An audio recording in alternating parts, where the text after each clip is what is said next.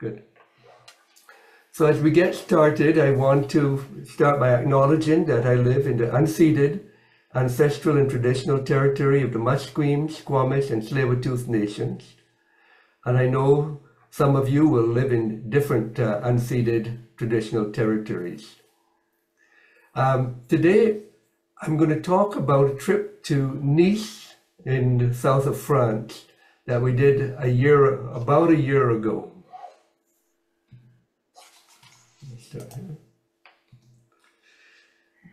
I did this trip at the end of a cruise down the Rhone River where we ended here in Avignon. And we saw this Rhone cruise with Don and Lorna Blake and a previous session. And at the end of the trip in Avignon, this is in the morning in Avignon and the famous so-called Pont d'Avignon.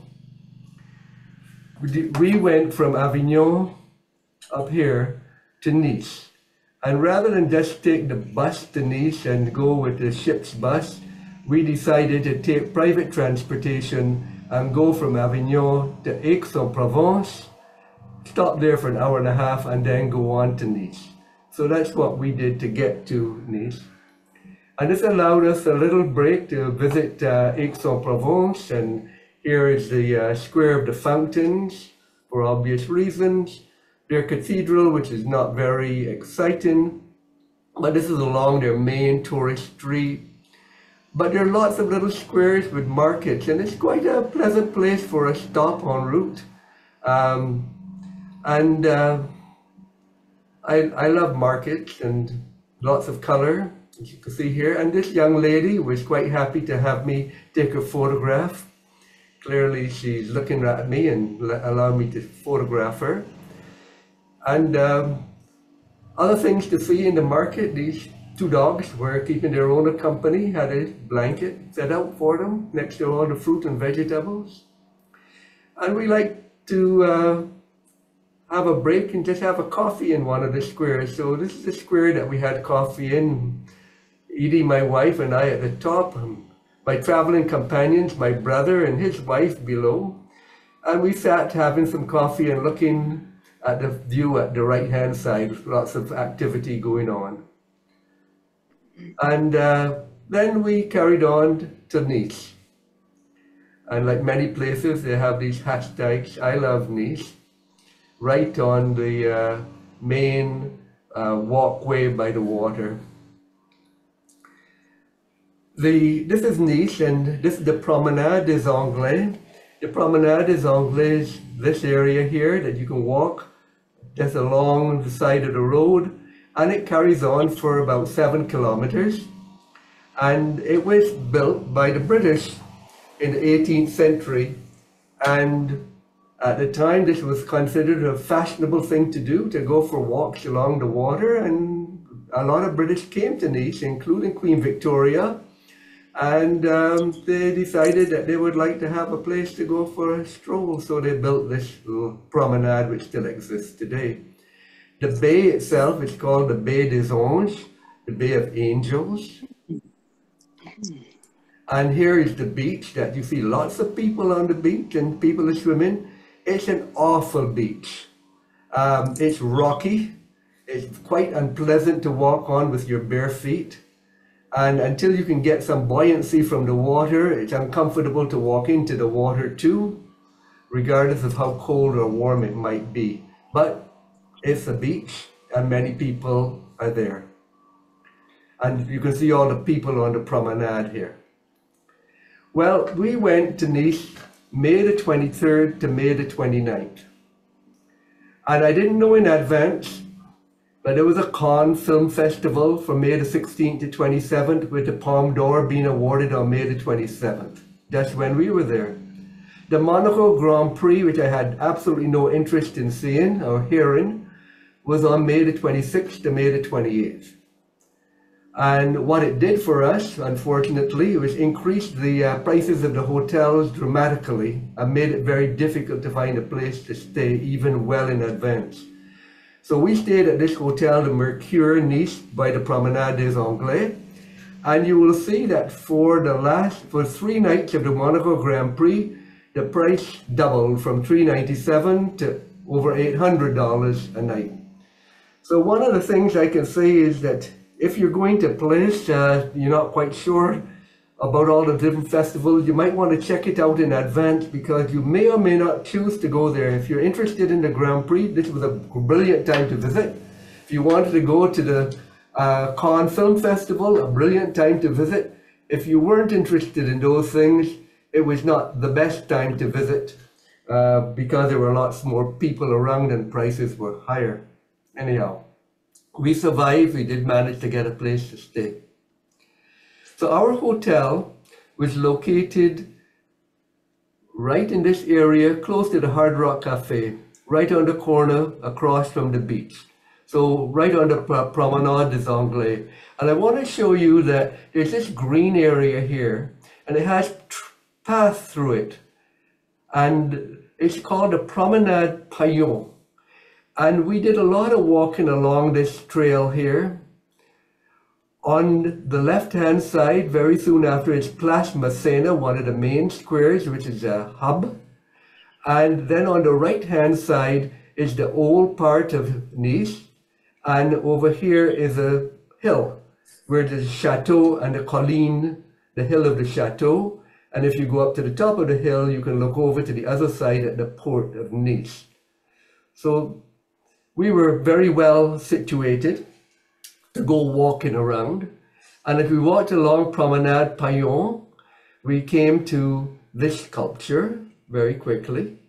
It's a huge sculpture, and it's called the Arc de 115.5. This sculpture is exactly the same shape as the Baie des Ondes that Nice is on, and that's what it represents. The bay itself has that particular shape and curve. There are lots of plants, and the yucca was in bloom. I liked it. I liked the blue sky. And we reached Place Masséna. And Place Masséna, as I said, is a hub, because right here there is a light rail system that will take you a tram, part of their bus system, which we used. And at night, this square is lit up with very interesting kind of lit sculptures on these posts, as you can see here, different colors. This building here is Galerie Lafayette, so it's a big shopping area, lots of restaurants, some hotels. And across from the place itself, on the other side, is this sculpture called the Fountain of the Sun, the Fontaine du Soleil, as you can see here. And as we carry on east toward the colline, from along Promenade Paillon, we pass a water park. Lots of kids were fooling around in the park after the water went off. And then there's a regular playground for kids with a lot of elaborate things for them to play on and slides, as you can see here. On the right-hand side of the picture on the bottom is the old part of Nice, where you can see this clock tower. And toward the end of the Promenade Paillon is a replica of David's Michelangelo. Michelangelo David, I should say. And we saw this at the time that in America there was all this issue about whether these things were acceptable to show at all in schools. So, having any nude figure. And we thought, well, what would the Americans have to say about this in a public park with children running around? You know, if we then crossed over from here, from the Promenade Paillon, into the old, called Old Nice, and we'll visit the Marché, the Market aux Fleurs, and the Cours Soleil, and then we'll carry on up toward the colline, the hill. So this is the flower market. It's got a lot more than flowers. It's one small area that's mainly flowers, and then there's lots of other things being sold here. You can buy soaps and different artifacts and fruit and vegetables, and there are markets around. Some of the tomatoes here, that's beautiful, heirloom tomatoes. And one of the things that is famous in Nice is a meal, a food called soca. And this is soca. And soca is a chickpea flatbread. It's something that the laborers typically used to eat in the morning for breakfast. It was hearty, it was filling, it was cheap. We had to sample it, of course, and I never had it before. My brother is waiting to get a wedge of soca from, this is one of the more famous soca places in the market area. There are four of us, none of us particularly liked the taste. We eventually gave, there came three little pieces, or relatively big pieces. We gave a couple of pieces away to three young men who thought, well, they'd eat anything. They were not impressed either, but maybe some people would like it. It's worth a taste, it's cheap, so it's okay. Then strolling around the old city of Nice. One of the clock towers is more than one. The streets are relatively narrow, painted, and you look at this and you might say, well, this looks a lot like you could be in Italy. And indeed, up here, if I can move this, you can see there's a sign that's the Rue de l'Ancien Sénat, but also a sign in Italian, Carriera dei Prisons, totally different. And it's interesting to talk about the history of Nice and why it's so much Italian. But at one time, Nice was part of one of the Italian states, city-states. And Nice itself is here. And it was part of the Duchy of Savoy, which included Turin. Came down all the way from Turin, from the mountains in Turin, all the way to the south to Nice, bypassing Monaco, which was part of the Republic of Genoa. There were different duchies and republics in Italy at the time. This was in 1494 map. And 300 years later, here's a different map, same area. Nice is still part of Italy, but now part of the Kingdom of Sardinia, which is what ruled Turin and Asti, and also Sardinia. And then Italy was unified in 1861 as Italy, and without all of these republics and kingdoms and so on. And as part of the unification process, the French supported Garibaldi and his troops and supported the attempt to unify Italy. And in return, the Italians gave France Nice. So Nice became French. And that was in 1861. So there's a lot of old Italian architecture in Nice. And of course, Garibaldi was a very important figure here, and there's a Place Garibaldi in the old city, which is here, early in the morning before too many people are around, with Garibaldi's statue on top. One of the churches in the old city, it's often called Église de Jesus, the Church of Jesus, but the real name is Église Saint-Jacques le Majeur. And it's very beautiful inside, as you can see, very elaborate. Another clock tower, and interesting windows. And now we're going to take a stroll from here and go up the hill, which is relatively steep.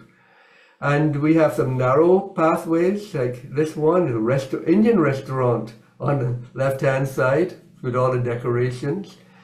And now we're going up this street, and I'm looking backwards, and we're looking toward the mountains, the foothills of the Maritime Alps. And we pass this enterprising person structure called the Invisible Man. And if you want to take a photo, he would like you to leave 50 cents. Nobody's there, but you can leave money if you choose to, if you want to take a photograph. I thought that's a rather enterprising individual. And now I've got to the top of the hill on this side, and we can look back down on the rooftops of Old Nice and the mountains in the background. The tower with a clock on it is Tour St. Francois, St. Francis's Tower.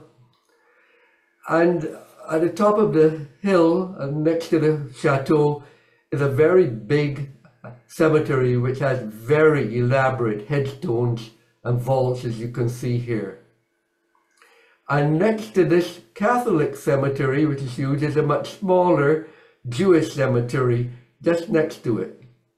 We could not get into the Jewish cemetery on this occasion because it was on a Saturday morning that we visited, and that's the Sabbath, and it was closed.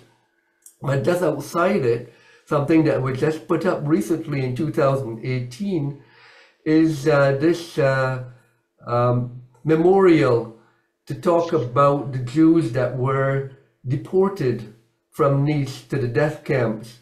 And this was part of the roundup of Jews in mid-July 1942.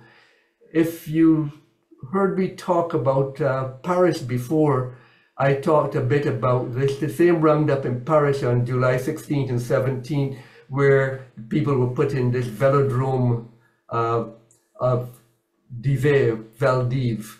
It's part of the same time that they were rounding up all the Jews. And this is there to remember that. And this was done by the Vichy government, not by the Germans. And this memorial next to it lists the names of all the Jewish people who were alphabetically, who were deported and died. And this is the Jewish cemetery, which I visited about 20 years previously. Rather elaborate headstones for Jewish cemetery, and I'm Jewish, and so different from what I was accustomed to. Some of them not in good repair, as you can see. From the top of the hill, you go to the other side, you look over into the port of Nice. And on this trip, we're looking down into the port, and there's this huge yacht. Turns out this is one of the Russian oligarchs' yacht that's been impounded because of the sanctions that were put in place with the war in Ukraine. And I could then go down the hill and walk along the water and end up on the other side. And if you look back then from the other side, along the fishing boats here, you can see the hill that I took the previous photograph down, and you can see this big yacht, rather out of place here. And if we go back one picture, you can see a naval ship here, Coast Guard ship, protecting this area. There's along this walkway from the port, there's this memorial to fallen soldiers. And it really is to do with the war of 1914 to 1918, which I gather from a number of French guides is the more important war as far as the French were concerned. This is the war that they felt was the Great War. They really gave up very early on in the Second World War, as many of you will know. So we went one day and took a cab and just went from Nice here to end up at Cap Ferrat and visit Villefrance-sur-Mer and Villa Ephrussi de Rothschild. We started off with Villa Ephrussi. And here we are at the villa in the gardens, Ephrussi de Rothschild. Me, Edie, my brother and his wife, Cap Ferrat looking over the water. And some things about this, because it's quite an interesting place. It was built in 1905 to 1912 by Beatrice Ephrussi de Rothschild. And this lady was a rather unfortunate lady. At 19, she was married to Maurice Ephrussi, son of a Russian trader and banker. He was a playboy. He raced horses, he gambled heavily. Beatrice contracted venereal disease from Maurice and was unable to bear children of her own.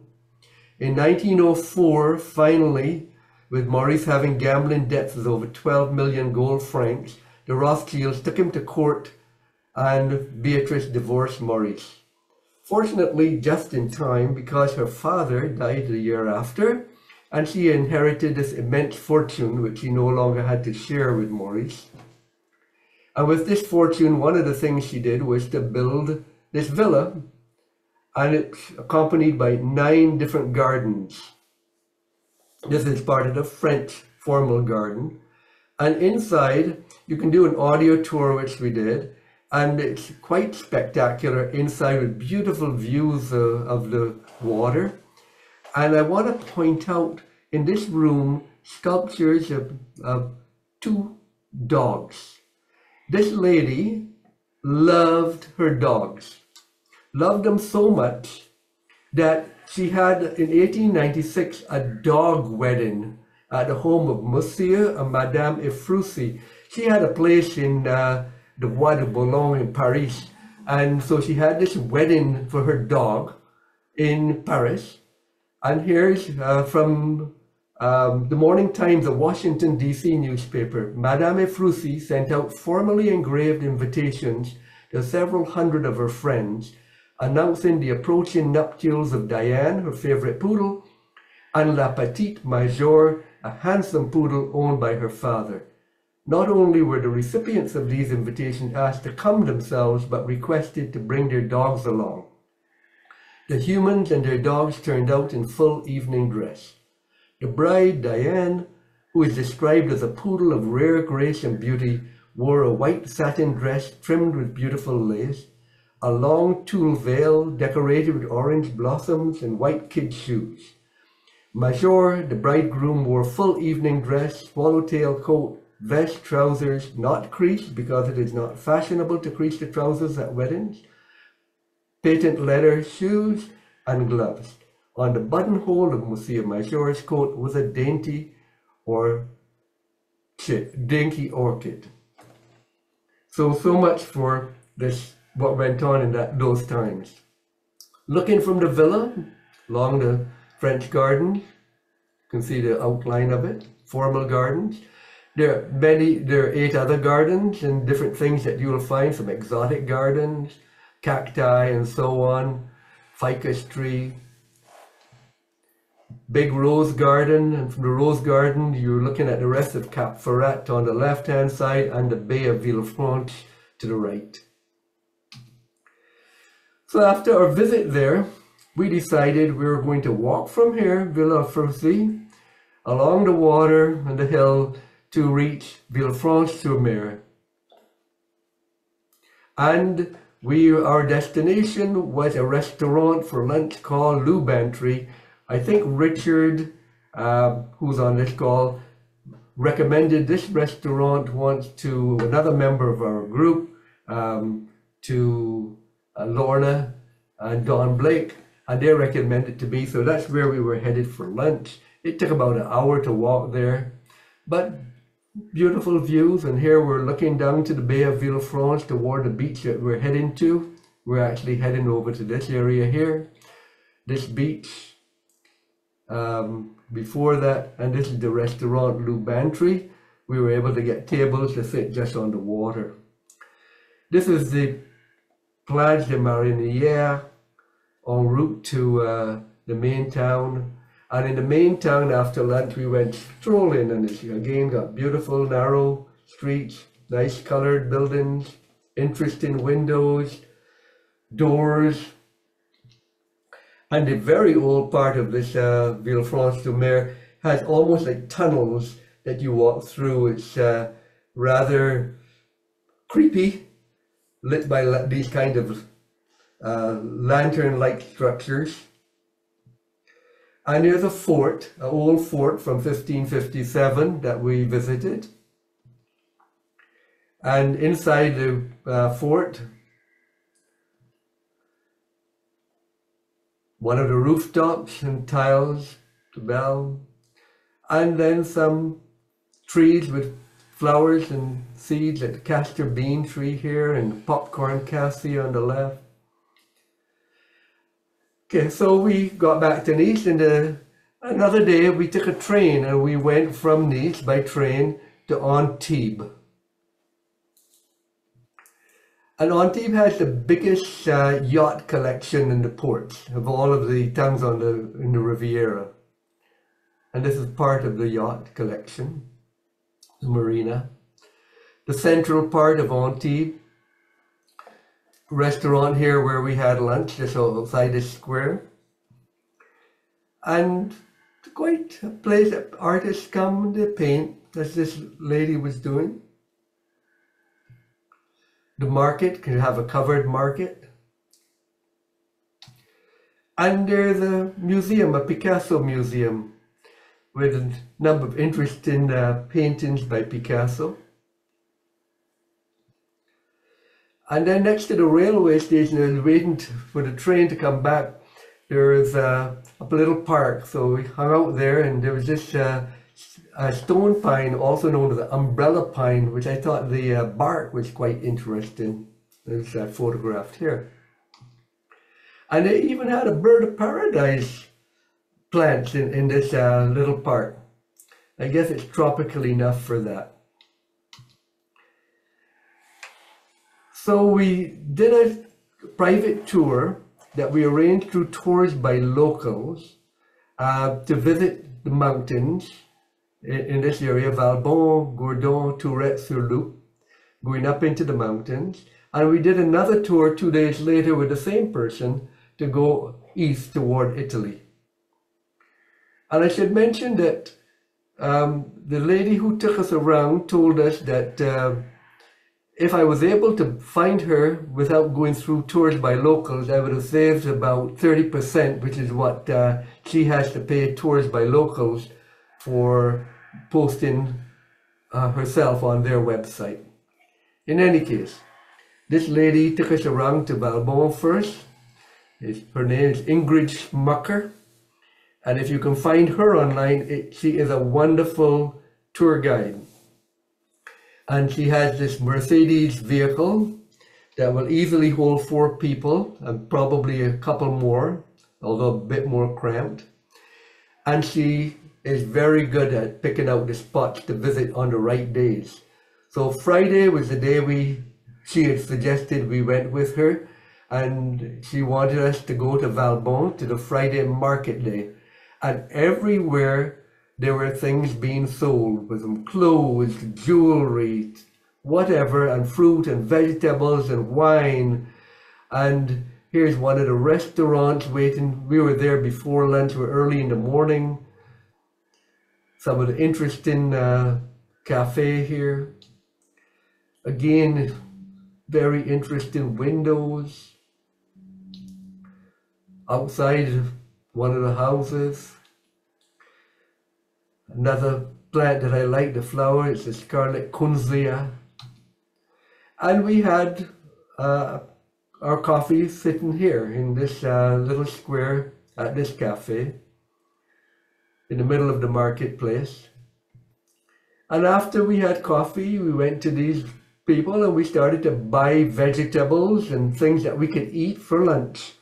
And we bought some saucisson, olives and cheeses and so on, a bottle of wine, rosé, and we were off, put these in the vehicle, and we're then off into the mountains from Valbone, into the mountains to visit Gourdon. And here we're en route to Gourdon. It's perched on top of this cliff. And here we are with the Gourdon in the background.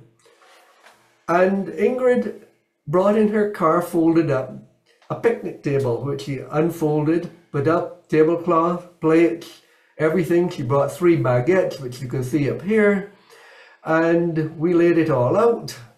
And that's what we had for our lunch, sitting up at the top of this mountain in this little park, with no one else there but us. And there we are, all ready to dig into our lunch that we had just bought in the market in Valbone, except for the bread that she had brought from Nice. And then we went to visit the little village of Gourdon. Nice place to stroll around. And then from there we went to the old village of Tourettes-sur-Loup. And this is Tourette on the Loup. Loup is a river. The river Loup goes through the mountains here, starting here and going down past Tourettes-sur-Loup to end up in the Baie des Anges, close to Antibes actually. And it's only 49 kilometers long, so it's a pretty small river.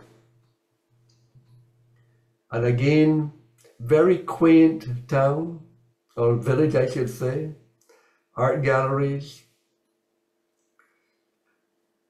planters everywhere, very photogenic, and lots of valerian growing on the top of the hills. And we're looking down into the valley, and this valerian, they use it for a variety of things: insomnia, anxiety, depression, premenstrual syndrome, menopause symptoms, and even headaches. But the town is famous for violets. And violet production has been the village's main agricultural activity since 1880. And they grow only one variety of violets, and it's the Victoria variety. This lady was happy to let me take a photograph. I was really interested in her sewing machine, so beautifully decorated, and she had a little shop and she made clothes and she was selling them there and using this machine to make her garments. Oh, and close to the parking area, a few old people were playing boule. It's a bit like bocce in Italy, and they throw these balls around to hit things. A lot of concentration. This guy is concentrating and he's just about to throw his ball, and I don't think he liked how he threw his ball. Okay, the next trip we did with Ingrid was to go along the coast from Nice in the opposite to Eze. We bypassed Monaco because of the Grand Prix. We went to up to Dolceaqua in Italy, and then back to finish off in Menton. So as we started out very early in the morning, we went to a hill overlooking Villefrance Bay to one side, which we see here, and on the other side we're looking back at Nice. So you can pick out some of the structures in Nice from previously. This is the colline, the hill. This is the port with the Russian oligarch's yacht here, and we're on the other side of the city of Nice. And we visited the town of Eze. Eze actually has a part on the sea, which is not as interesting as the part up on the hill, which is where we were. The railway station is down by the sea. And because we left early in the morning, right after an early breakfast, we were the only tourists in Eze. And Eze right now has a population of about 8 people. And the rest of it is hotels, like this Chateau de Chèvre d'Or. There's all the previous private houses have been bought up, but a few. And apart from people who are staying in the hotels, there are none of the usual day tourists here yet. So we're able to go into the Chateau de Chèvre d'Or. And from this 2-star Michelin restaurant, which we normally wouldn't be allowed in, we were allowed in. And we could sit there and look at the view that people having breakfast and dinner would have from that restaurant. This is Cap Ferrat. This is where the Villa Ephrussi de Rothschild would be. This is the Bay of Villefrance. And this is what we're looking at here, down from Eze. And we strolled around the little streets of Eze, water fountains. And this is the Passage des Sarrasines. This place had been invaded repeatedly by the Moors, by the Saracens, and this was called the door of the Moors' door, where they would come up from the water, from the sea, and climb all the way up here to sack the city, or the town. And this is the view from higher up in Eze, and we went up to these gardens that are called their exotic gardens, and they're really like cacti type gardens that we're going to visit. And many different types of cacti, lots of flowers bloom. Here's another type of prickly pear cactus. Some things that are weird and wonderful. And then this church a little bit below. And now you can see in the parking area down at the bottom, we have a couple of tour buses. As we were going down, the tour buses were arriving. So if you can, get there before the tour buses. And by the time we got back down, they were preparing lunches for the tourists. And this is paella, paella being prepared there. I'm not sure why they're having Spanish type of paella, but that's what they're having with seafood paella. We didn't have any. It was too early still for us. We headed on instead from Eze past Monaco to Dolceaqua. This is as close to Monaco as I got on this trip. Up in the hills, we looked down on Monaco and said bye-bye. Here from a previous trip to Monaco, when it was not Grand Prix time, this is the marina at Monaco with all the fancy yachts. Instead, we headed on, I said, to Dolceaqua. This is a very little town in the hills in Italy, with this little castle on the top, this bridge. And it's in part famous because it was painted by Claude Monet. And they have this frame here and said, this is where Claude Monet would have sat to paint this painting of the tower here, the bridge, put a couple of people on it, another person here. This is his painting. So we got to stay where Monet was to do this painting. And then we again were treated to a market, different type of market. Have lots of honey in this place, and here the main square, selling clothes and different things. And then we go from the main square, we went up into this narrow area here going up toward the tower. And you can see that the streets are rather narrow. We go up. We pass these people hanging out, having a drink. This would have been about 11 or so in the morning. Again, interesting streets. And this is where we stopped to have an Italian lunch with the tower and the town of Dolceaqua in the background. And then we came back down to Menton, which is back into France. Here's the bay, Menton. The town itself has beautiful yellow orangey colors. This is their Basilica Saint-Michel, which figures prominently in many of the art things in Menton. The patterns on the ground I thought were quite interesting also. You can see them here.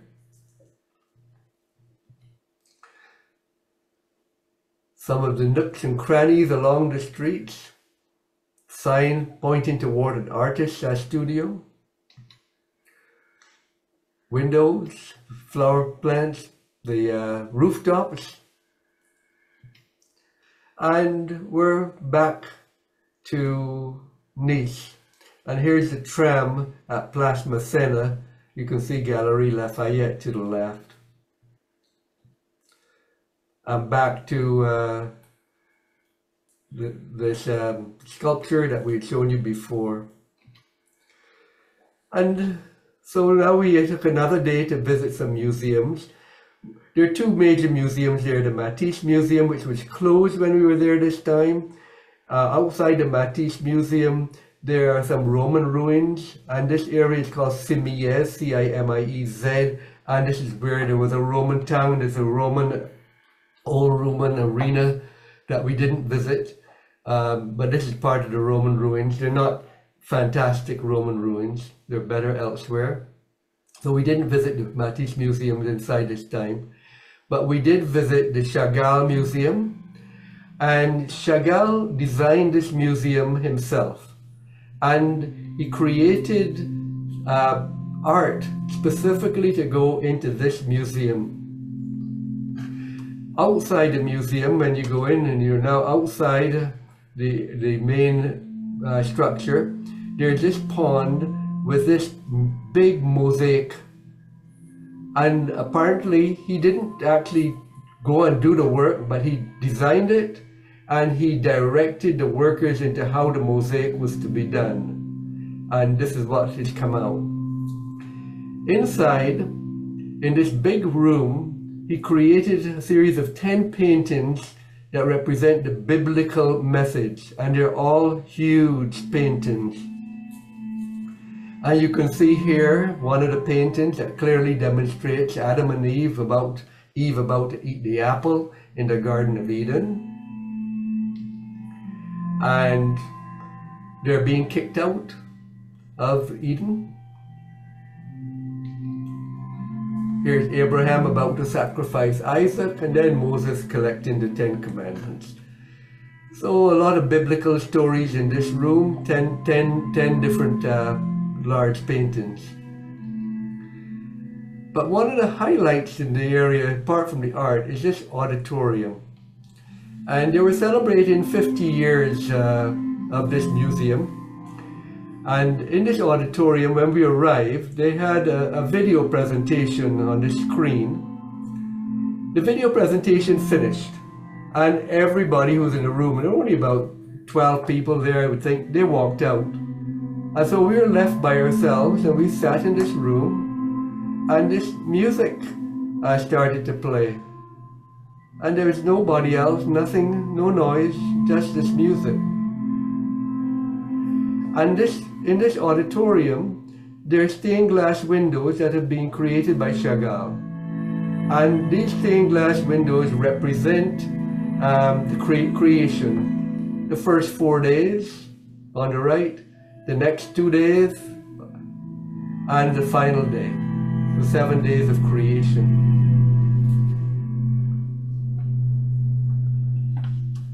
The piano on the stage, the inside is painted by Chagall. Here, bigger is the windows that you can see better, stained glass windows. It was quite an extraordinary experience. We were very lucky to be able to sit there and just for the next 25 minutes listen to this music that was created specifically for this concert hall by Ilya Osokin. As it says, it invites us to live a sensory and immersive experience in dialogue with the 3 stained glass windows of Chagall's creation of the world.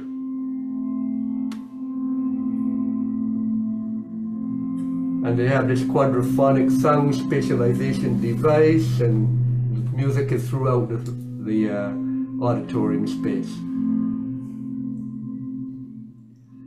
Well, to finish off our trip, we splurged one night. I went to the Chanticleer, a fancy restaurant at the Hotel Le Negresco.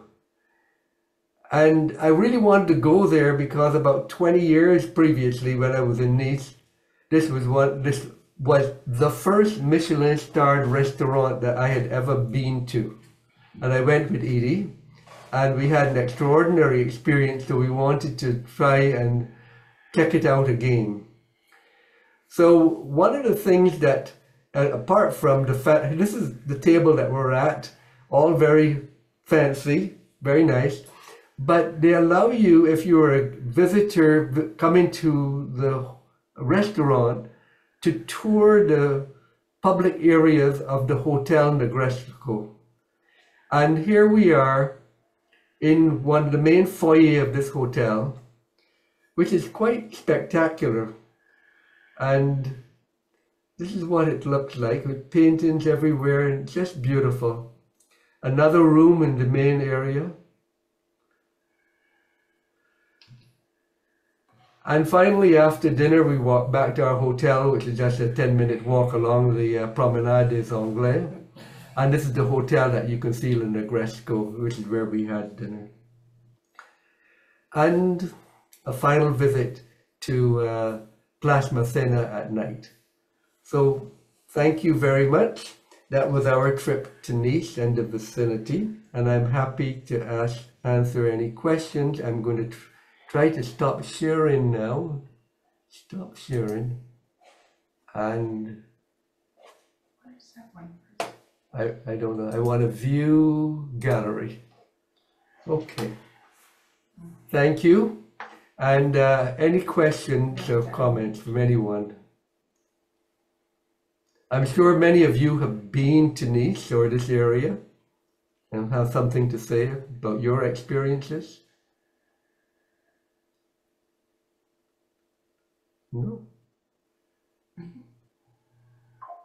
I know Richard must have been there because Richard, I gather that you were the person who recommended Lou Bantry as a restaurant in Villefrance-sur-Mer for Dawn to go to. Is that true?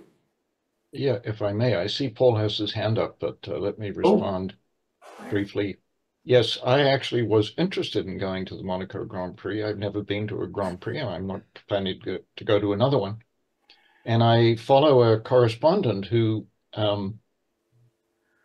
always stayed in Villefranche-sur-Mer and took the train to attend the event, because the prices do not go up in Villefranche to anything like the extent that they do in Nice. The only drawback to it, we had a very pleasant time there. The beach, by the way, is sandy, not rocky. And we had a very pleasant time. The only real issue was that the train, which is frequent and fast between Villefranche, I guess Nice, we didn't go that way, and Monaco, was absolutely jammed, even at 7 in the morning.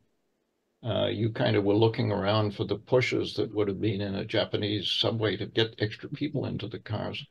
But other than that, it was a very pleasant experience, and we did most of the things that you did in terms of Eze and Menton and so on, and then went on to Italy. But Don Blake has also stayed there, as you mentioned, and I think we would both recommend for consideration for anyone who wants to stay in that part of France. So many of your photographs really resonated and brought back very good memories, so thank you. You're welcome. Paul Harrison, you had your hand up.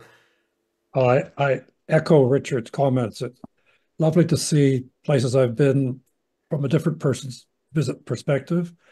We stayed in Nice, just off the Place Masséna, and we took the buses and the trains up and down to Cannes and up as far as Menton, and found them. It wasn't Grand Prix time. We found them both quite useful to get to the smaller places. Our daughter was working at the time at NATO in Brussels, and she flew down for the weekend with us, and she was determined to swim in the Mediterranean. So we did experience that rocky beach at Nice. I dipped my toes in, but she went for a full swim. But thank you. It was lovely to see those photos. Helen? I was with Richard. I did not go to the Monaco Grand Prix. I went into Monaco for one day and I visited the aquarium all by myself, and it was totally beautiful. I spent happy times at Villefranche. I loved it. And we also made a trip to Menton to see where Catherine Mansfield had lived. Catherine Mansfield is a very famous New Zealand writer that we grew up studying her works and admiring her writing. And it meant quite a lot to me to see the house that she had lived in towards the end of her life. And we also went to the Villa Ephrussi and enjoyed it. And it was very, very nice to see your photos, Paul, and bring back so many lovely memories. Thank you. You're welcome.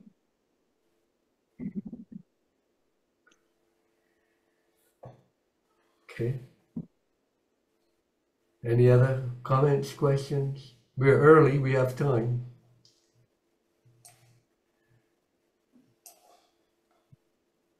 No. Okay.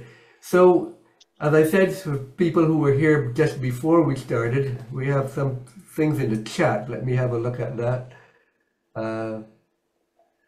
Somebody has put up Ingrid Schmucker Tours for you in the chat. And I think once you book with tours by locals, it's really a bit unethical to then go and book directly with the person and cancel your trip, which you can do. So we didn't. But here you have Ingrid Schmucker's website, Best French Riviera Tours. So if anybody's going to that area, if you can get this person, I would say that she is a very good guide and tries to take you to things that are not the usual touristic stops, for example, and does things like say, we should go to Eze before the tour buses arrive, so you can just have it to yourself, which we did, which different from when I went there before. I've been to Eze before, but a lot of tourists when I was there before. So things like this, it's market day in Valbone, it's Friday. We should go on that tour on Friday and we'll take you into the mountains. And we didn't ask her to do anything. She organized a picnic on her own and had it all sorted out. That's where she was going to take us. She just said, okay guys, we need to buy food because we're going to have lunch outside. So let's go to a few of the places in the market and pick out what you would like. And so we did. So it was quite a wonderful experience. And if you have 4 people, it becomes fairly cost effective. I can't believe that you walked from the Villa Ephrussi to Villefrance. I mean, for me, that seems like a very long walk.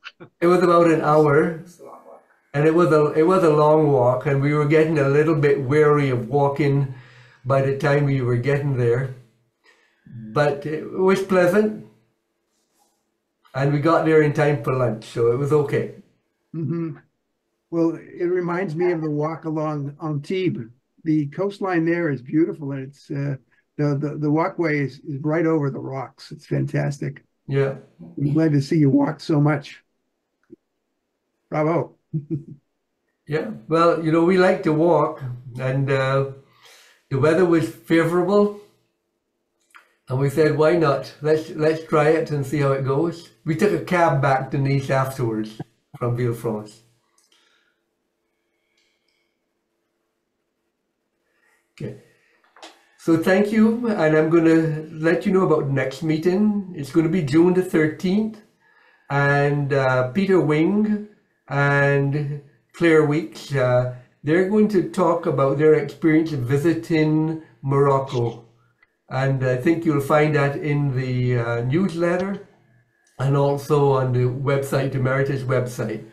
And that will be our last session for the academic year. We will break for July and August. There'll be no sessions then, and we'll start back again in September. We haven't organized speakers yet for September, October, or any of the months after the summer. So we're looking for people who might be interested in talking about their experiences.